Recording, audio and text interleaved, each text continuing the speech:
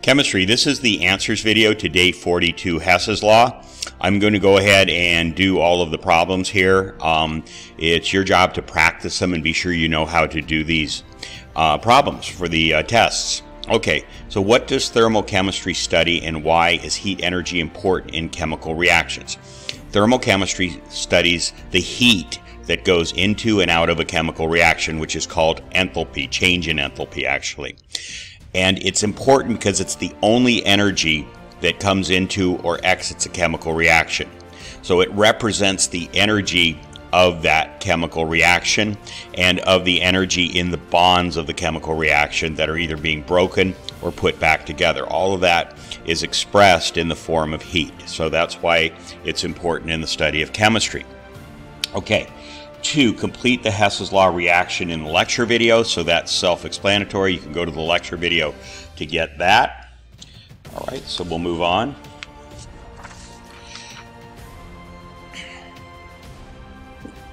All right, and we're going to do this problem right here, use Hess's Law to compute the enthalpy of reaction or enthalpy of combustion for the following. So this is the target reaction. It's what you're trying to match. So you're not going to change this reaction at all. You're trying to make these two reactions match with that. And since you know the enthalpies of these two reactions, after you manipulate these so that they match this, you add these up, and that will give you the enthalpy, the unknown enthalpy. That's what you're trying to find of this target reaction. Okay, so let's go ahead and do this. So we're going to label this equation 1 and equation 2. Line underneath there. All right, so what you do is you find something in the target that appears only once in these two reactions down here. So if we look down here, we start with carbon. We look down here, we only see carbon right there. It's nowhere else in these reactions. So what do we see? You ask two questions. How many moles and which side of the arrow? So this carbon has 1 mole and this one has 1 mole. I do like to write the 1 coefficients of 1 in front, just to emphasize that there is a number there, but it's not required to do that. There we go, and there we go. So there's 1 mole here and 1 mole here, and they're both on the left side of the arrow. That means you don't need to make any change to reaction 1. It's already set up so that the carbon is where it should be. However, we're still going to go ahead and write it down here, and so we're going to call this 1A. And I'm going to ignore the states of matter here, the gas and solid. Okay, that's not really essential for this. And since we didn't change this reaction, we don't change the enthalpy of that reaction either. Okay, and then I like to draw a line through this so I don't get confused and add this number in when I'm going to my final calculation for enthalpy. So we're totally done with reaction 1. Okay, now we look at something else. Stay away from oxygen because it appears in more than one place down here, so that it doesn't only appear once, so don't do that. Let's come over to carbon monoxide here. We have 1 mole here, and we have 1 mole over here in equation 2. So the moles are correct, 1 and 1. But this one is on the left side of the arrow, and this one's on the right. So we're going to have to reverse this equation. By the way, I'd like to note what I do in each equation. So over here I'm going to put nothing.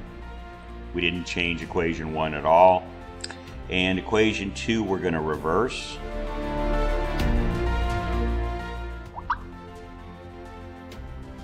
Okay, so here we go. So the 1 CO2 comes over here. Okay, there we go. We reversed it. And when you reverse a reaction, you change the sign on the enthalpy. So the delta H goes from negative 283 to positive 283. There we go. Okay. All right. So now we're done with this. So I'm going to draw the line through that right there.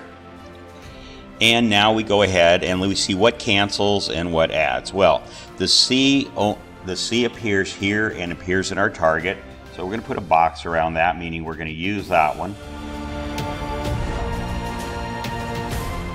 All right, we'll stay away from O2 for right now. So the 1 CO appears on the right side here and on the right side here. So we're going to put a box around that.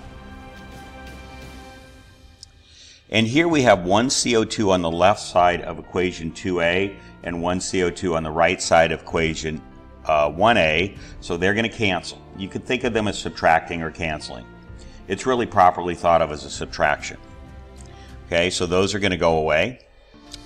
And now we have 102 and 1/2 O2, and they're on opposite sides of the arrow. This one is on the left, and this one is on the right side of this arrow.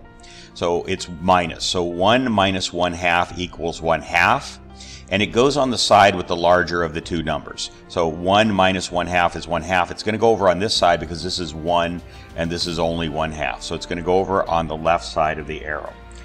Okay, so I'm going to go ahead and write this down. So we're going to use both of these, but we're doing a subtraction. They're not canceling out, they're subtracting. So I'm going to come down here and write what I have in boxes. I have 1C plus the 102 minus the 1/2 O2, so that's going to be 1/2 O2 over on this side. Okay, and then I have the CO on the right side of the arrow. And everything else is canceled. We've taken care of the 4 boxes, and so we see that the equation matches the target up here. So that means we're ready to go ahead and add these numbers together. Okay, so it's going to be negative 393.5 plus 283.0, and that gives us a delta H of negative 110.5 kilojoules. And that's our final answer. That's the answer. That's the answer to the question mark right there. So that's what we want. Okay, let's move on. Let's do 4. We've done that. We did this in class. Let's go ahead and do it though. This is the most complicated one because there are 3 equations. All right, and it's also complicated. There's a lot of NOs all over the place. So it gets a little confusing. Okay, so here we go. So let's start with N2O, and let's come down and see where do we see N2O and see if it only appears once. Okay, there it is, and that's the only place. Okay, so here it is. It's in equation 3, and it's in our target. Draw a line there. Okay, so what we're going to do is we're going to take equation 3, and we're going to bring it down. We're going to keep the equations 1, 2, and 3 in the same order down here. So equation 3 is going to be written way down here. And we ask, what do we need to do to this to make it match this? So 2 things. Moles. Well, this has 2 and this only has 1, so we need to divide this by 2, or you could think of it as multiplying by 1/2, either way. Both of them appear on the left side of their arrows, so we don't have to reverse the equation. So all we're going to do to this one is divide by 2, come down here, so it becomes N2O, and we'll put the coefficient 1 in front of that. And here's a situation with a fractional coefficient, okay? Again, I'm going to omit the states that matter. They're really not important here, okay? They can be actually, but we're not going to deal with them here at this point as being significant. Okay. All right, so what we did was we divided this by 2, so we have to divide this number by 2. And when we do that,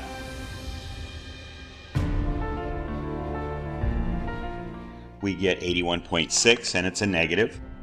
All right, okay, so we've taken care of equation 3, so we're going to put a line through it. All right, now let's go over to NO2 here, the next thing over in our target. And where do we see it? There it is right there, and it doesn't appear anywhere else. Okay, so we have to look at this. Here we have NO2, here we have 2 NO2. So we're going to have to divide this by 2 to be like this. The other thing is side of the arrow. This is on the left side of the arrow. This is on the right side of the arrow. So we're going to do 2 things in one step. We are going to divide by 2, and we're going to reverse. Okay, and let me go ahead, before I forget, put equation 3a right here. And this is going to be equation 2a here. So this is going to get reversed and cut in half. So it's going to become NO2 on the left side. This gets cut in half, so it's NO on the right side. And this gets cut in half, so it's 1/2 O2 on the right side. Okay, so we're going to divide this number by 2, and because we reversed, we're going to change the sign. We're going to do both of those things. So 113.1 divided by 2, and it's going to be delta H. All right, so we've taken care of that. Now we're going to put a line through this one. Okay, so that the Equations we still have are equation 1 and then 2a and 3a. So now we need to get to 3NO. So we come down here and we see NO right here. Now let's come down to our revised equations because we're not using these anymore, and we see NO right there. That's the two places we see NO. They're both on the right side of the arrow. That means we're going to add them. And again, this is 1NO, and put the coefficient 1 there. So on the right side, what we now have is 1NO plus 2NO equals 3NO. So that happens to add up perfectly.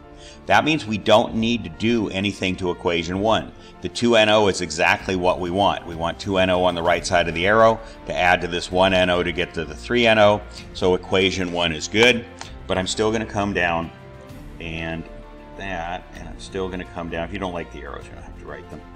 And I'm going to do equation 1a. And we're not going to change it. We're going to write it exactly like this. That means we don't change the enthalpy because we didn't change the reaction in any way.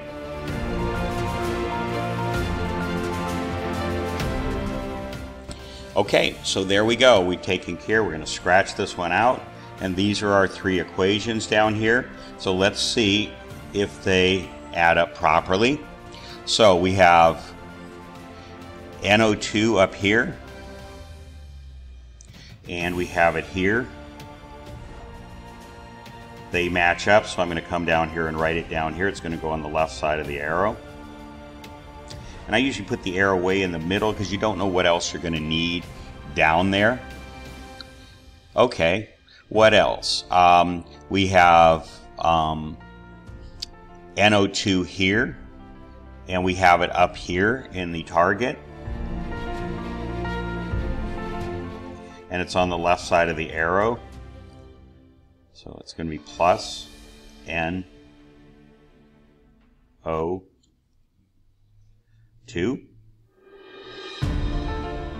Okay, NO2 right there.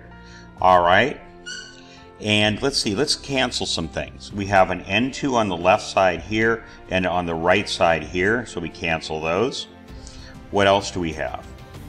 We have that's pretty much it. Now we have our 2NO plus 1NO on the right side. That gives us 3NO. All right. And now here we have 1O2 on the left side of this arrow, and we have 1/2 O2 on the right side of this, and 1/2 O2 on the right side of this. So first let's add these together. 1/2 plus 1/2 is 1. So you have, between these two, you have 1O2 on the right side, and on this one you have 1O2 on the left side. That means they're all going to cancel out. So this cancels, and this cancels. So everything has either been used or canceled. Put a box around this. That was part of the 2 plus 1 is 3. So that means we have recreated this reaction up here. So now to find the enthalpy, we simply add these numbers. And when you do that, you get the final answer of delta H for the unknown reaction up here. The target reaction is going to be 155.65 kilojoules. And excuse my bad handwriting, but there it is, 155.65 kilojoules. Okay, the last one here is pretty easy. So here's our target up here. Okay, and here's equation 1 and equation 2. So let's start right here. P4O6, where do we find it? It's right here. So it's 1 mole here and 1 mole here, but they're on opposite sides of the arrow. So you're going to have to reverse this one to get this over to the left side where the target P4O6 is. Okay, so we reversed it. We changed the sign on that. Okay, now O2, we've got 2 of them there, so we want to leave them alone. This one, P4O10, appears only once down here, and it's right there. And we see we have 1 mole of it here and 1 mole there. It's also on the right side of the arrow here and on the right side of the arrow there, so we don't change equation 2. That's already where we need it, So we come down here. Okay, and let me scratch these. We're done with these. You don't want to accidentally add these numbers in. And I have done that before. Okay, let's see what's going on here. So P406 only appears once. It's on the left side, so we're going to put it here. Put my arrow just randomly in the middle there like that. What else? We have a P4 on the left side of this arrow and on the right side of this arrow, so they're going to subtract or cancel out. We have P4010. It's the only place we see it. It's on the right side of the arrow, so I'm going to come over here. Okay, and then finally we have 5 oxygens on the left side of this arrow and 3 oxygens on the right side of this arrow. So that's going to be a subtraction. 5 minus 3 is 2, and the 2 oxygens go on the same side as the bigger of those two numbers. So 5 minus 3 is 2. The 2 is going to go over here. Okay, so we look up here, and this reaction that we just created matches the target. So that means we've done everything right. So we're going to go ahead and add these two numbers together. Okay, and when we do that, we get a delta H of negative 1,300 kilojoules. Okay, and that takes care of that. So just practice these. You don't have to do 100 problems. Just do 3 or 4 over and over until you totally understand where the numbers came from, okay? All right, that takes care of this answers video.